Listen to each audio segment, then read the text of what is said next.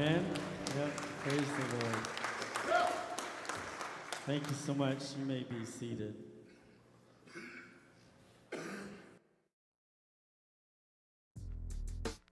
The Bible says, my king is the king of the Jews. He's the king of Israel. He's the king of righteousness. He's the king of the ages. He's the king of heaven. He's the king of glory. He's the king of kings. And he's the Lord of lords. That's my king. I wonder, do you know him? My king is a sovereign king. No means of measure can define his limitless love. He's enduringly strong. He's entirely sincere. He's eternally steadfast. He's immortally graceful. He's imperially powerful. He's impartially merciful.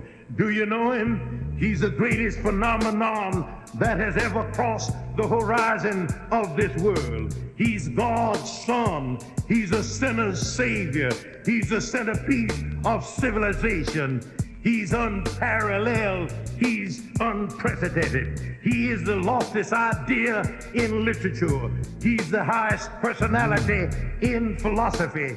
He's the fundamental doctrine of true theology.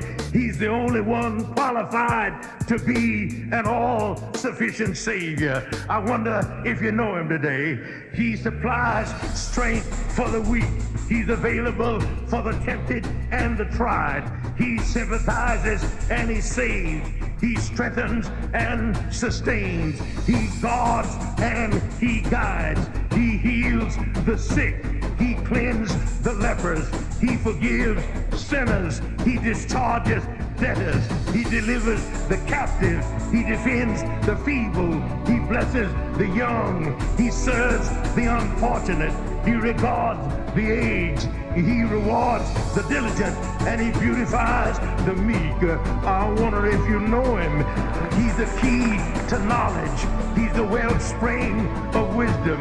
He's the doorway of deliverance. He's the pathway of peace. He's the roadway of righteousness. He's the highway of holiness. He's the gateway of glory. Do you know him? Well, his life is matchless. His goodness is limitless. His mercy is everlasting.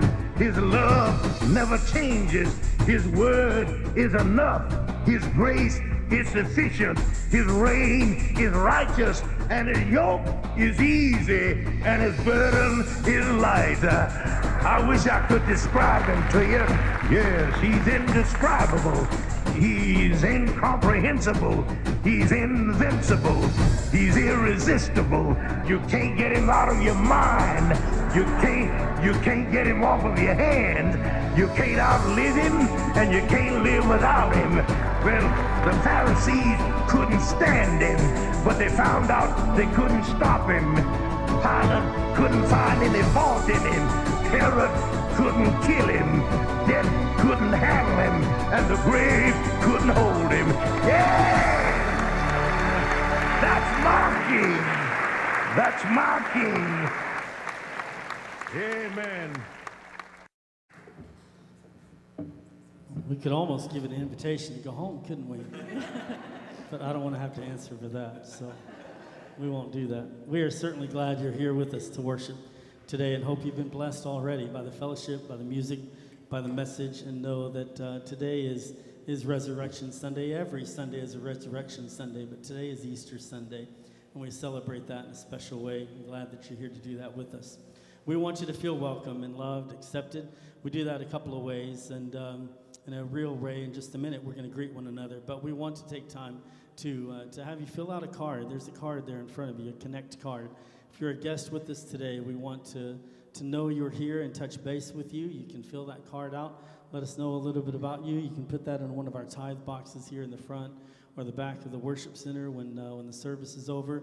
You can also scan the QR code or text to our phone number. We just want to know you're with us today and find out how maybe we can connect with you in a real way and give you a place to worship, a place to use your gifts and talents, a place where you can feel welcome again and loved and accepted. So please do that for us if you're a guest. On the other side of that card, for anybody who needs it, again, it's a spot for prayer requests. Please let us know how we can pray for you. We do that each week in our staff meeting time. I'm very diligent and responsible with that, and want you to know that we'd like to help you pray through something if you need that. Most of all, we're glad you're here today, and we want to take a moment to greet one another. So let's stand, maybe find somebody you haven't seen today yet, and greet them.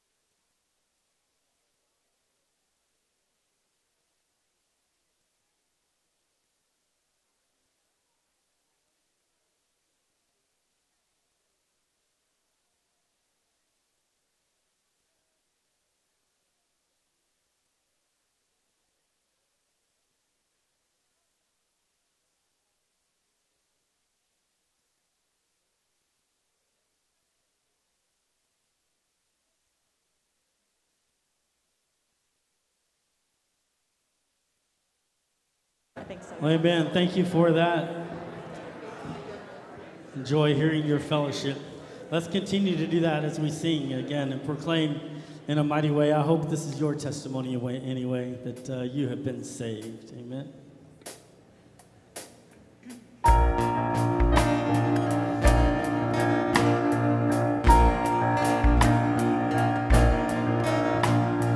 There is a river of gladness pours from Emmanuel's veins. The sinner was plunged beneath the flood and got saved. Since then I walk in forgiveness. All of my guilt was erased. The chains of the past are broken at last. I got saved. Oh, I got saved. I'm undone by the mercy of Jesus. I'm undone by the goodness of the Lord. I'm restored and made right. He got a hold of my life. I got Jesus. How could I want more? I've received nothing but goodness. And tasted your grace. I was so lost till I fell at the cross and got saved. Oh, I got saved. I'm undone by the mercy of Jesus. I'm undone by the goodness of the Lord. I'm restored and made right. He got a hold of my life. I got Jesus. How could I want more? The love of God gave me His pardon. The love of God won't let me stay the same. The love of God calls me up higher. His will is stronger. That's why I got saved. I'm undone by the mercy of Jesus. I'm undone by the goodness of the Lord. I'm restored and made right. He got a hold of my life. I got Jesus. How could I want more? I'm undone by the mercy of Jesus. I'm undone by the goodness of the Lord. I'm restored and made right. He got a hold of my life. I got Jesus. How could I want more? I got Jesus. How could I want more? I got Jesus. How could I want more?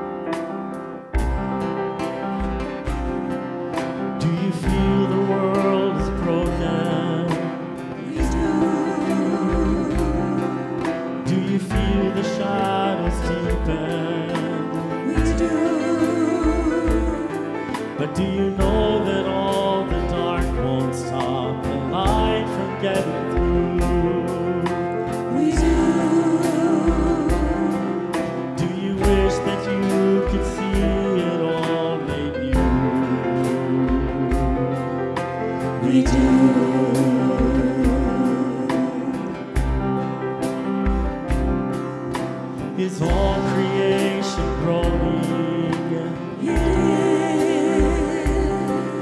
Is a new creation coming? And is the glory of the Lord to be the light within our midst? Is it good that we remind ourselves of this? It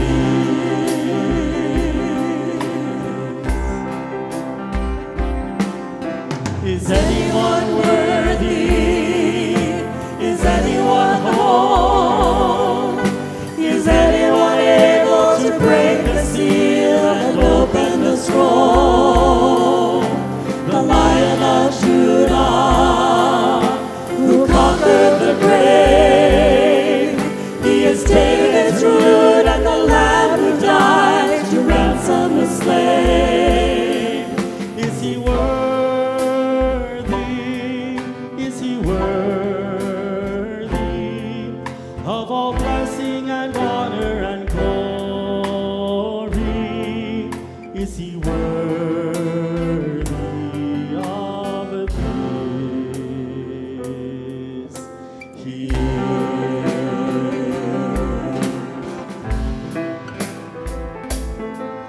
Does the Father truly love us? He does. Does the Spirit move among us? He does. And does Jesus, our Messiah, hold forever those he loves? He does. Does our God intend to dwell again with us? He does.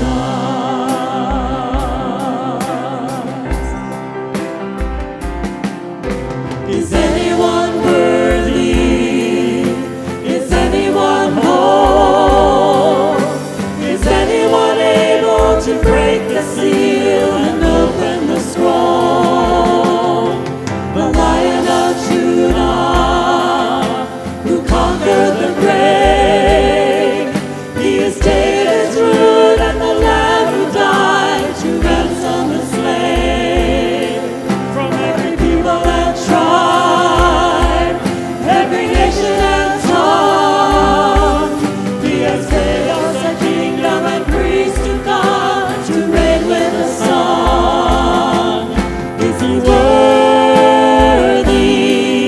Is he worthy of all blessing and honor and glory? Is he worthy? Is he worthy? Is he worthy of this?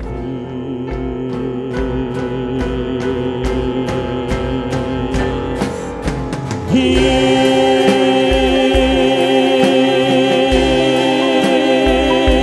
is. Is he worthy? Is he worthy? He is.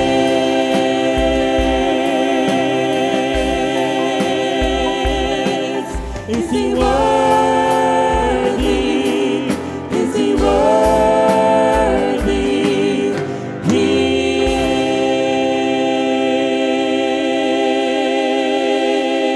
is. Amen. Remain standing, if you would, for our scripture and prayer.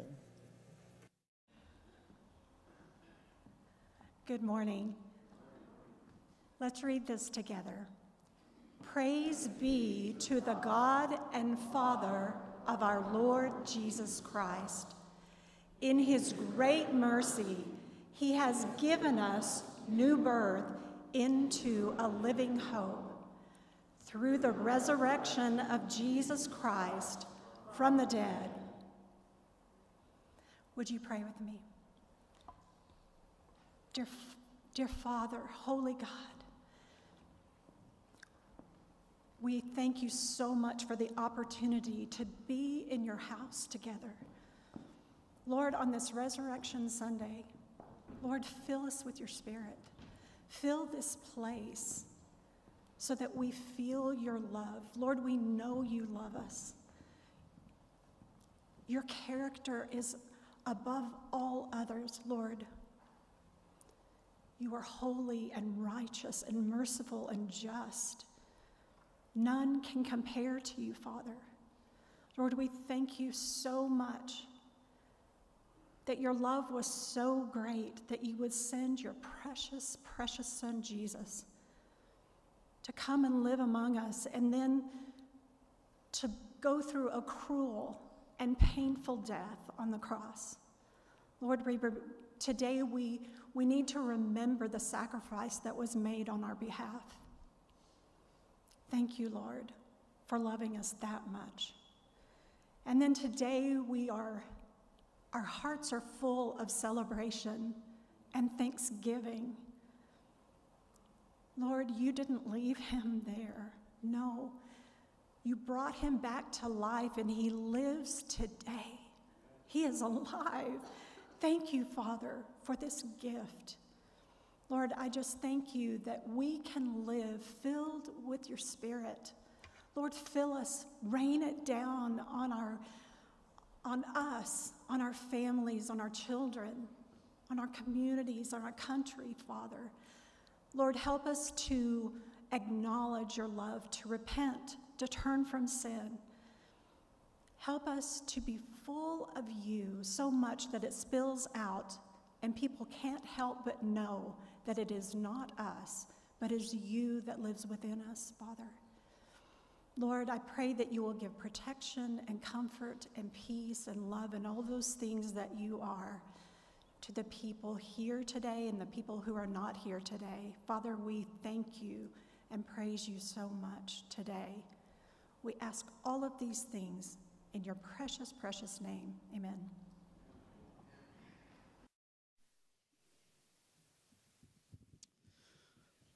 Because of this Resurrection Sunday, we have the hope and the promise of a day with no more night and no more tears.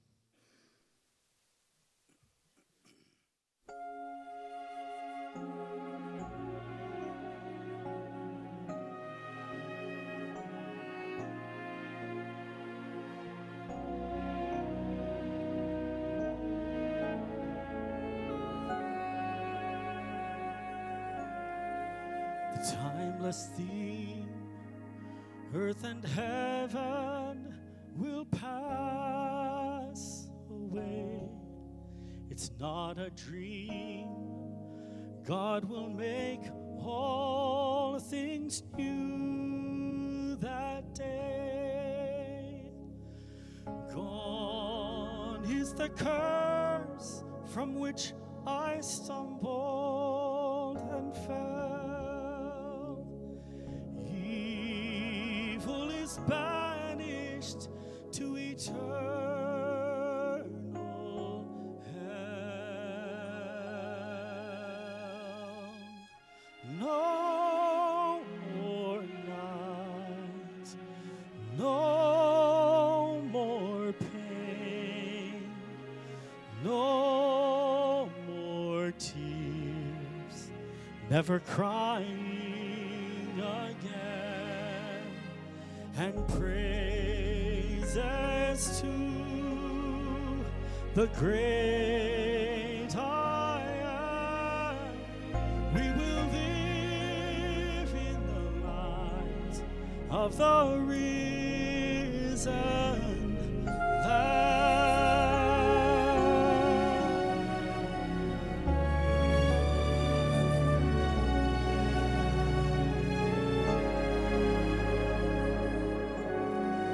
See all around, now the nations bow down to see. The only sound is the praises to Christ our King. Slowly the names from the book are read. I know the King, so there's no need to dread.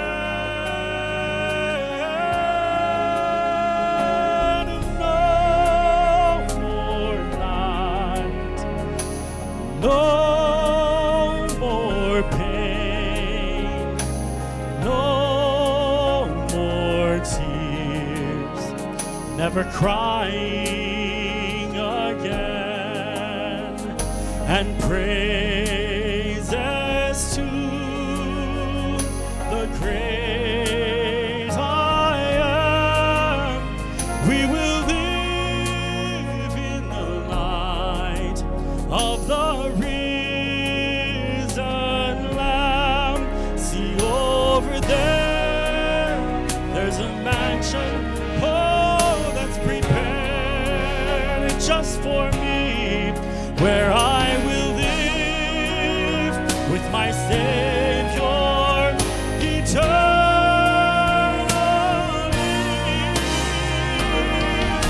And there will be no more night,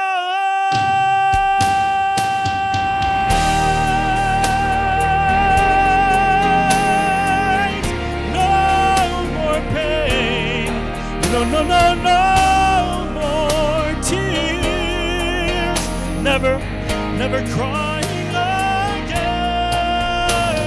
and praises to the great I am. We will live in the light of the risen Lamb. Oh, praises to the great I am. We will live in the light of the risen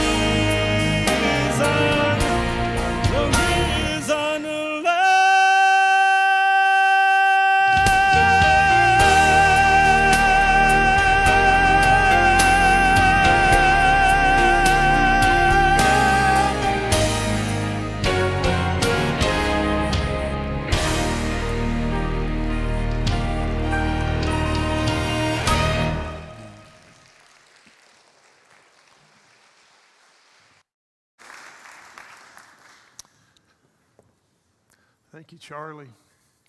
And thank you, church, for your worship today. What a beautiful time to come together and express our praise to the Lord for what this day symbolizes and we remember, but also for what every day symbolizes and remember. Who is this man? This past week, we call it Passion Week because we recognize the glory and also we recognize the suffering of Jesus. What began last week with Palm Sunday, Jesus coming into town, riding in on a donkey, and the people declaring him, Hosanna, blessed is he who comes in the name of the Lord, ended the week with the same people, when they didn't get what they wanted, of crying out to crucify him. On Monday and Tuesday, Jesus comes back into Jerusalem after Palm Sunday, and we hear of Jesus teaching. We hear of Jesus healing the blind and the lame. We hear of the Pharisees and the religious leaders coming to try and test Jesus and ask him all kinds of questions for which Jesus has an answer.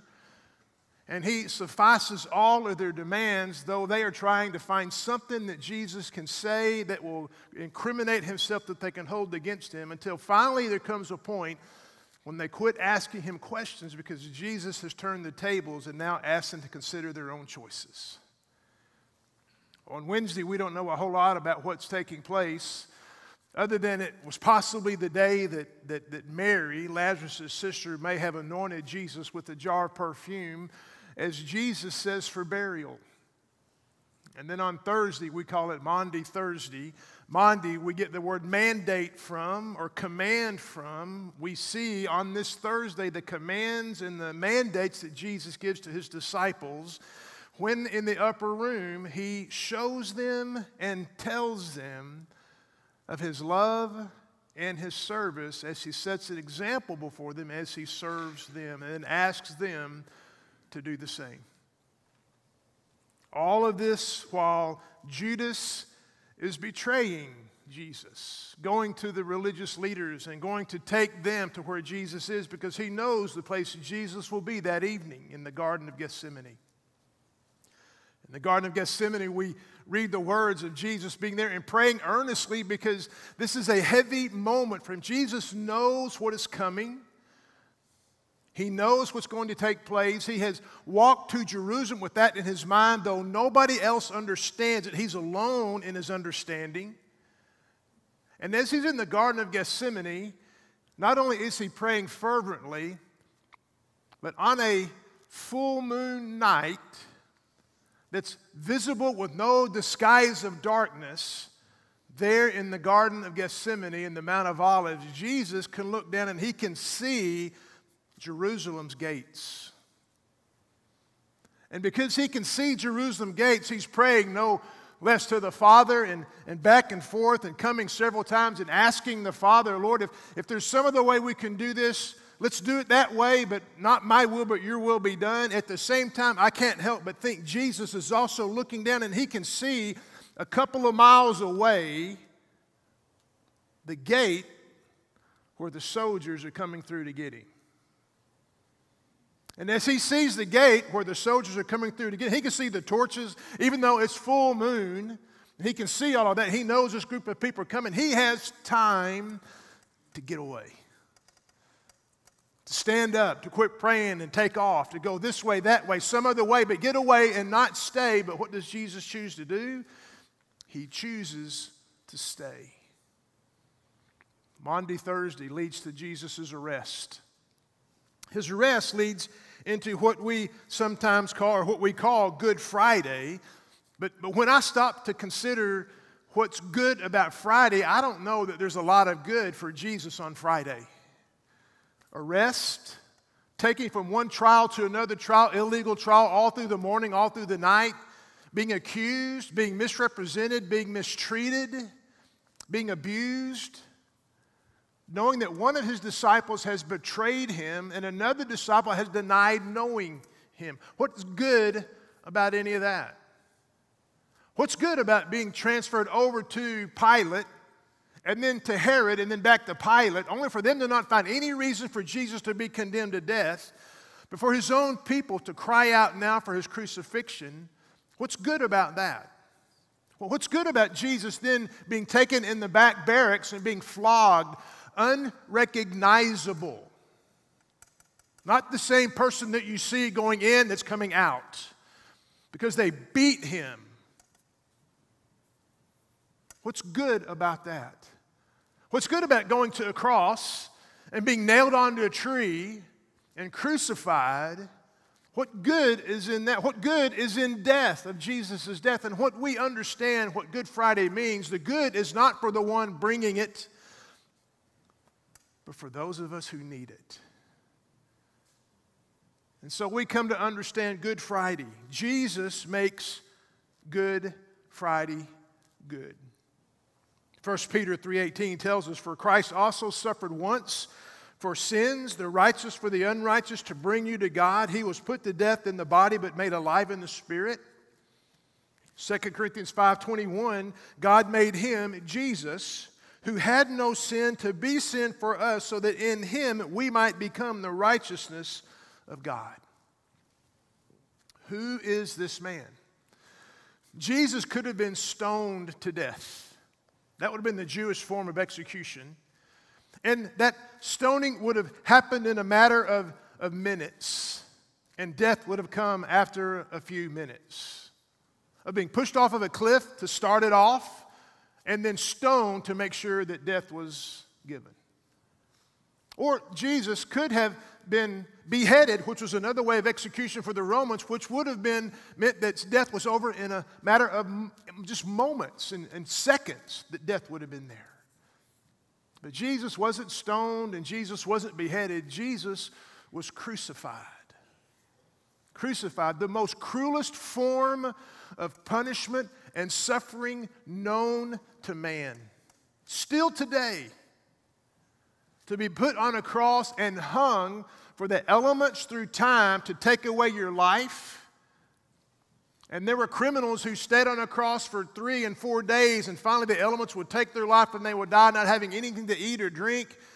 But if they didn't have enough time for you to stay on the cross for 3 or 4 days, they made sure you didn't stay on there very long. And so what did they do to Jesus? They flogged him. They beat Jesus to the point that he was not recognizable. He had lost so much blood His strength was gone. He couldn't carry his cross beam to the place of crucifixion. Someone else had to carry it for him. And there on the cross, Jesus is nailed. He's hung up to die, and Jesus dies. Crucifixion was the deterrent. It would say to people, don't be like this person. You don't want to end up like this. Death would be over days sometimes. We know that Jesus on the cross at the time that we recognize was suffering for 6 hours after being arrested on Thursday night and beaten and taken through the night and not having any rest at all or anything to eat. He is weak. He is abused. He is crucified. And Jesus dies on the cross. The incarnation of Jesus tells us that God came into our world, that God came into our time, that God came into our understanding to take care of our penalty, our debt, through His provision of Jesus. Jesus' death on the cross covers our sin. But what if it stopped there? What if that's all there was? What if there's not a resurrection? Why a resurrection? What would we have without the resurrection? Jesus rescues our past, our present, our future sins. He pays for our penalty of sin because we recognize the cross as the door to salvation, but it cannot be separated from the empty tomb of salvation. One takes care of our debt while the other empowers our living. Without the resurrection, we're left to do things on our own, your own strength. Jesus took care of your problem, but you got to take care of the rest. In other words, step back, think about your best shot, and give it. How's that going to work out? We not only need a rescuer, we need direction. And so we recognize that Jesus would have to pay a debt over and over and over again if it was left up to us, because we can't do it. What we need is a new life. What we need is a new creation. And so we have Scripture that tells us, therefore, if anyone is in Christ, the new creation has come, the old is gone, the new is here. We need the resurrection. Don't stop today and recognizing what took place on Friday without living through the weekend and knowing that what takes place today finalizes what God has in store for us. 1 Corinthians 15, Christ died for our sins according to the Scriptures. He was buried and rose again on the third day according to the Scriptures. It doesn't stop with Christ dying for our sins. He was buried and rose again on the third day according to the Scriptures. According to the Scriptures, according to the Word of God, every word that we have in Scripture is there for a reason. All of them. They teach us, they lead us, they guide us. Scripture tells us again, if we confess with our mouth that Jesus is Lord and believe in our heart that God raised Him from the dead, we will be saved. Without the resurrection, we don't have salvation. We have a covering, we have repentance, but we have no indwelling. We have no empowering. Jesus died for our sins, but Jesus was also buried and rose again on the third day. Today we look at our Scripture in Matthew chapter 28. I hope that you've already found it. Beginning in verse 1, it says this: After the Sabbath at dawn on the first day of the week, Mary Magdalene and the other Mary went to look at the tomb. There was a violent earthquake, for an angel of the Lord came down from heaven and going to the tomb, rolled back the stone and sat on it. His appearance was like lightning, and his clothes were white as snow. The guards were so afraid of him that they shook and became like dead men. The angel said to the women, "Do not be afraid, for I know that you are looking for Jesus, who was crucified. He is not here. He has risen just as he said. Come and see the place where he lay. Then go quickly and tell his disciples, he is risen from the dead and is going ahead of you into Galilee. There you will see him. Now I have told you." So the women hurried away from the tomb, afraid yet filled with joy, and ran to tell the disciples. Suddenly, Jesus met them. "Greetings." Greetings. You want to hear that one day? Greetings. Hi. Hello. Greetings. The women worship Jesus, and then Jesus then tells him to go and tell his brothers that he will see them in Galilee. What do we see taking place? It's interesting. I try and form what's happening on this day the best way I can. And as we look at our text today, we see Mary Magdalene and Mary, the other Mary. Well, who's the other Mary? This other Mary is the Mary of James and Joseph. We recognize two women are moving to the tomb on the first day of the week after the Sabbath. They're getting there, and when we recognize this story, and we also put together Mark's story, where Mark says it's Mary Magdalene and Mary, the mother of James and Joseph, and also Salome, the mother of James and John. There are three women that are moving to the tomb. Luke doesn't tell us the names. He says the women. John definitely includes Mary Magdalene going. But when you put all the pieces together, what happened? We have every word here for a reason. And as I see the words taking place, I'm trying to picture how it happened, because why would Mary Magdalene run back and tell Peter and John that they've taken the body if she'd seen Jesus on the way back from the tomb?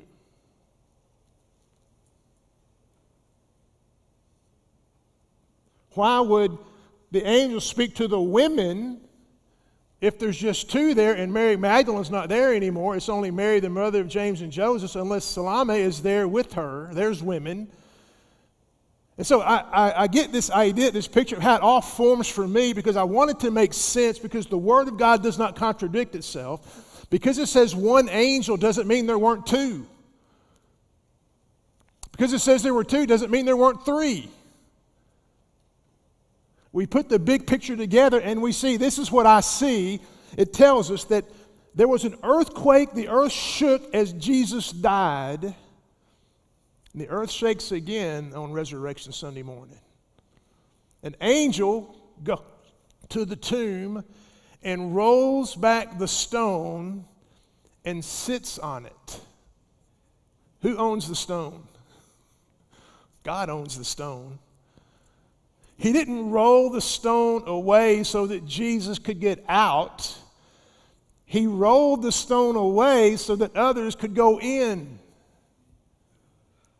And as these three women, I guess, are there, the way that I see it in my mind, looking at Scripture, trying to make it consistent, is it Mary Magdalene must have been there and seen this happen, seen the stone rolled away, maybe seen an angel or not, but seen an opening there where the hole was. Looking inside, Jesus isn't there. The Roman guards are there on the ground. Mary, mother of James and Joseph, and Salome are with her. And she turns and runs at that point to go tell Peter and John that someone's taken the body. While Mary, mother of James and Joseph, and Salome are there. And as they are there, the angel speaks to the women. He says, I know your mission. I know why you're here. You're here because you think you need to prepare a body for burial. But guess what? There's no body. He's not here. He has risen just like he told you guys. But you didn't understand. Just as he said, come and see where they laid the body. And then go and tell his disciples. Go and tell his disciples. The women, the scripture talk about, they go then and they are fearful, but it's a reverent fearful. They're also filled with joy because they've had a divine experience with an angel who's told them what's taken place, and they've given them another assignment. They had an idea and a mission in going to the tomb. What were they going to do at the tomb? They were already thinking in Mark and in Luke, the story is told how the women are asking and says, how can we remove the stone? Well, number one, how are you going to move a stone that has a seal on it? You're not. There's a guard that's there. They're not going to let you do anything inside because there's a seal on the stone and there's a guard that's been posted. But God took care of that. Angel comes and these guards are so scared that they shake and they fall down as if they're dead. You get that picture? I don't know if you see anybody like this going, or if they're just totally shaking because they don't understand. And then as the women leave to go and say to the disciples what the angel has told them to tell them, the guards make their way into town and they have their report. And in all that meantime, as Jesus appears then on the road to Mary, mother of James and Joseph and Salome, Mary Magdalene and John and Peter are running past them again to go back to the tomb. And there, Peter and John run into this tomb and they recognize that Jesus isn't there. And John is believing and Peter's trying to figure out what's going on. And they then go back and Mary is there by herself, as we read in the book of John. And that's when Jesus comes to her and says, "Oh, Mary." And she turns and knows who it is. The resurrection. Go and tell. Good Friday embraces Resurrection Sunday. Why did the angel say, "Tell my brothers," or tell his disciples, and Jesus said, "Tell my brothers, I'm going to meet them in Galilee"? You know the story, right? Galilee is not in Jerusalem. That's Judea. Galilee is north. Or actually, as I'm looking at it, it's really going to be west, if you're looking at the map. So we're looking, Galilee north of Judea. And as they're moving, they're not going to be in Galilee for a while. They're in Jerusalem. And Jesus says, "I'm going to see them in Galilee." Why in Galilee? One, I don't understand, here again, putting all the pieces together, but Jesus surprises them that night when he appears to them in Jerusalem. 10 of them. Thomas isn't there. Where are they? They're in a room that's going to be used several times for very specific and special things. Jesus knew this was a room to be prepared for a special time with his disciples because it's the same room that he was with them in as they prepared the Passover meal that he reordered into the Lord's Supper. It's there that they also probably were hiding in fear of the Jewish leadership. It's going to be there that they're going to see Jesus on Resurrection Sunday night. It's going to be there that the next week Thomas is going to be with them and he's going to declare, "This is my God and my Lord and my God." It's going to be there that they're going to stay after Jesus ascends for 10 days praying until the Holy Spirit empowers them to go and share the gospel. And 3,000 people are added to Jesus' church that day. This room, this place. Why not, "I'll see you tonight in the room"? Jesus has something in the future for them as well as for that night. And Jesus goes and meets them in Galilee. They're there. They go fishing. Jesus meets them in Galilee, in the Capernaum area. They're on the seaside, on the shore. As he's there, he has the fish food as they come off the water. Jesus has the correspondence and the conversation with John and with Peter. Reinstate him. He goes to Galilee to meet with them. He continues to teach them. Historians feel like that probably the 500 that saw Jesus alive was probably in the Galilee area. And so Jesus says, "I'm going to meet you in Galilee." That's a part of the future that's going to take place. But tonight, I'm going to see you. You don't know this yet, but I'm going to see you in that room. And he does. Jesus is witnessed alive by Mary Magdalene, by the women, by Peter, by 2 on the road to Emmaus that day, but also by the disciples minus Thomas that night. What an incredible place. What an incredible story. We can't stop with the cross. We need today to be full. Our salvation has bookends on it. Jesus came to die for us, but he also rose from the grave for us. He took care of our sin and our penalty, but he also comes to live in us and be our direction and our guide. And tonight, this afternoon, you have the opportunity of remembering all of what today means. But right now, I don't want you to miss this. It is not enough to be a theist and believe in God.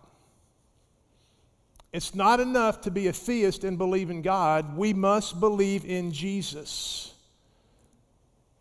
It's not enough to consider Jesus a good person, that he healed the sick, he helped the lame to walk, he fed the thousands, he walked on the water, he brought dead back to life. It's not enough to consider Jesus just that even he paid for our sins. We must consider that Jesus died on the cross, but that he rose from the dead. And so today we ask the question, do you believe in the resurrection? Today we come to celebrate that Jesus is alive, that the tomb is still empty, and that he has ascended with the promise to return one day, and at any point in time, we need to be ready. As the angels told the women, come and see where they lay, and then go and tell, he redefined their mission as our mission is redefined. Let's come and look, let's come and evaluate, let's come and see together, and then let's go and tell. Let's go and tell. Today, let me ask you a question. Are you here to celebrate Easter because of what Jesus did? Or are you here today to celebrate what Jesus is doing? Our churches are going to be full today all over the world of people who celebrate what Jesus has done without knowing he wants to continue to work in us. And if he's working in us, then there's a call to be together. Not just on this special day, but next Sunday. And the Sunday after that. And the Sunday after that, if we understand the transformation that Jesus wants to bring to our life, and not just the transaction of something he did for us a long time ago, but he comes to live in us, and as he lives in us, he changes us. There's an urgency, to be sure. I don't know of anybody who's married that doesn't know it. You know if you're married or not, right? I know people who claim to be Christians that don't know it. That's sad. Because John, the gospel writer and also wrote 4 of the books in our New Testament, gave us these words in 1 John. I write these things to you who believe in the name of the Son of God, that you may know that you have eternal life. Today, if you know that you have eternal life, then we celebrate the cross and we celebrate the resurrection. But if you don't know today, don't leave without being sure. Don't leave without the opportunity to come down. At the end of our service, sometimes we don't say this every time, but there's some boxes down here and there's some boxes in the back, and we have a room at the back called the Next Steps Room, and we would love to visit with you more about what next steps can be. But we we haven't done away with the invitation at Trinity Baptist Church. It's just that nobody responds. We don't see this as our opportunity to come and celebrate with the church, our giving, our offering before the Lord, or to come and make a decision about how I want to follow Jesus stronger and love him more, or to come and join the church. You can join the church any day of the week, but you can also do it at our time of invitation to come and ask, how can I know that Jesus is my Lord and Savior? I want you to know the words are up there, and it says it. We think that that covers it, but let me share with you, there's a response time coming at the end of my words here in just a moment for you to make a decision and to celebrate what God is doing in our midst. We are the family of God called Trinity Baptist Church. And He has put us on a mission to let's get together and let's talk about it and let's see. And then let's go and tell. So here in just a moment, we'll have a time of response. And whatever the Lord is asking you to do, I pray that you'll be willing to move at His leading and be obedient to what He is asking. Are you certain? Do you know for sure? If not, I know a prayer doesn't save you, but a prayer brings you into a relationship. It does save us because it's the words of our heart. And if you've never prayed a prayer of salvation, then you could pray a prayer like this. Dear Jesus, I know I'm a sinner. I know you died on the cross. I know you rose from the dead. And I claim you as my Lord and Savior today. Come and live in me. In Jesus' name, amen. And if you needed that prayer to be certain, then we would love to know about it because there are next steps we want to share with you about how we walk together in faith. Good Friday was only good for us because of what Jesus did for us. Resurrection Sunday completed the deal because He now can come and live in us because He's alive. Father, I pray that you'll use this time that we have now of response to lead your people, to lead your church in the directions of obedience. Father, we're grateful for the opportunity of celebrating that Jesus is alive. There's a tomb, whether it's the right tomb or something like it there in Jerusalem outside the city gate, that's still empty. Father, we know that Jesus is alive. We know that Jesus is in heaven. We know that He's at your right side. We know that He is coming again one day, and we want to be ready when He comes. And we want others to be ready also. We have come to calculate and think and consider and talk about it this morning. Now send us to tell others who need to know. In Jesus' name, amen. Let's stand.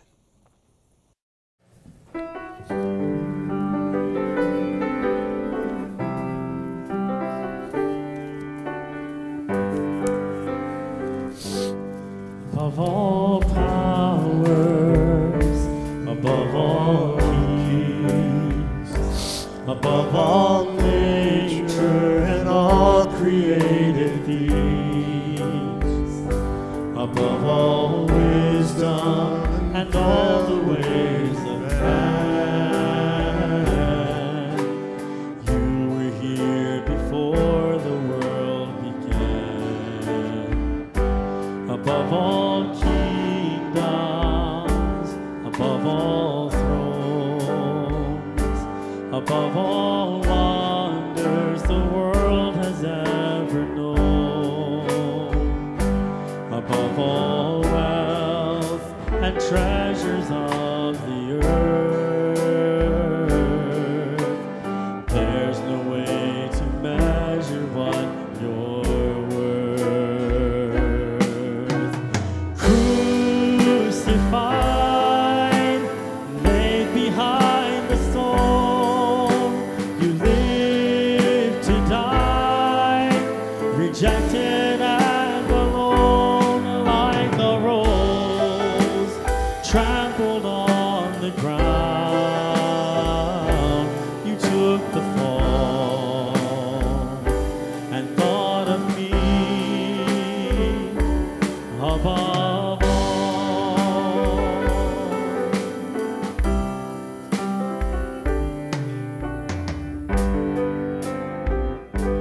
Above all powers, above all kings, above all nature and all created things, above all wisdom and all the ways of man, you were here before the world began. Above all kingdoms, above all thrones, above all wonders the world has ever known, above all wealth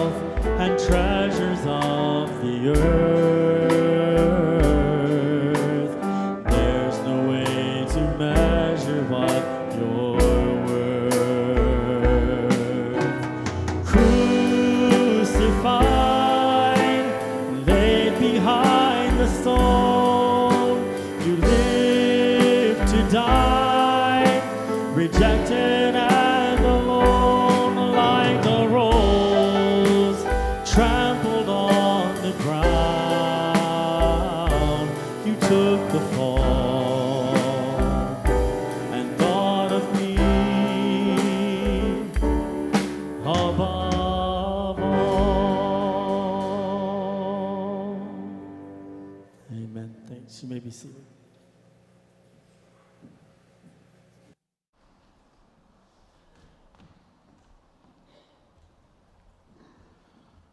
Well, it's good to see each and every one of you this Sunday. You're spending time with family and friends. Next Sunday, I think this whole area is we're going to slightly lose our minds. Next Sunday, there is one service at 9 a.m., and there are all Bible study classes will be at 10 a.m., and those will be in your regular places except for one class. So you'll want to come and be a part of next Sunday, slightly different schedule. Now be warned, there will be no donuts. So you can bring them, but you're going to have to share. So there are no donuts next week. The eclipse is coming a week from tomorrow. We do have a few glasses that are still available. We have a stack of glasses that are still available. Now, those are no good to you after a week from Monday. You can't, if you use them to drive with, you can't even see high beams directly in front of you. Don't ask me how I know that. So we have some glasses that are available. You can come to the church office, or you can see me this morning, and we'll get you some of those. Now, we do have eclipse yard signs that share that God is light, and in him is no darkness. Now, we can put those out for the eclipse. They are still good for weeks afterwards. And so we have a few of those signs left also that you can take and put in your front yard. Ladies, the new session of the Women's Bible Study is starting up quick. You'll see that information in your announcement guide, and you can get connected to get signed up for that.